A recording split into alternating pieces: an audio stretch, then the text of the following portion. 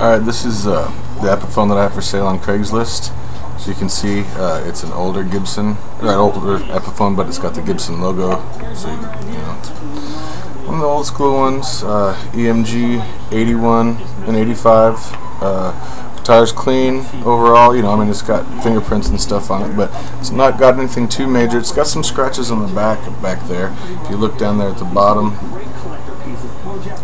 there you go, yeah, it's got some scratches down there, but overall it's in really good shape for as old as it is. Nothing major anywhere. You listen to it, it sounds really good.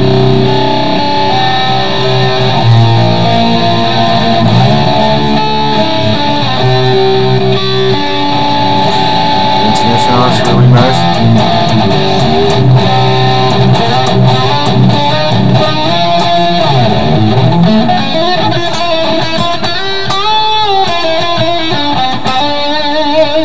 I don't have a ton of gain on this. It's got some gain, but not much, but it's got really good harmonics.